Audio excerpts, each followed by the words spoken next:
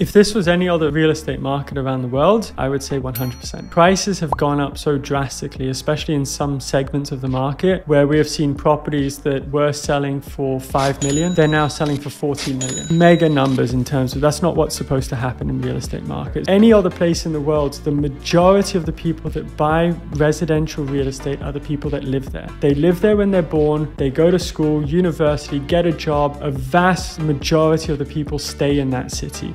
Dubai has a very different dynamic. Dubai has a lot of people coming in, it has a lot of people going out. It's a second home for so many people. It means that we're not just dictated by the number of people that call Dubai their home, because that percentage is very, very small. We've seen it since the war in Ukraine with the Russians. So they wanted to move their money outside of Russia because of sanctions. They've come to Dubai, they've made Dubai their home for the time being, and they have really boosted the communities that they like to live in, which are typically the waterfront communities. Time will tell, but it's a tricky one to say.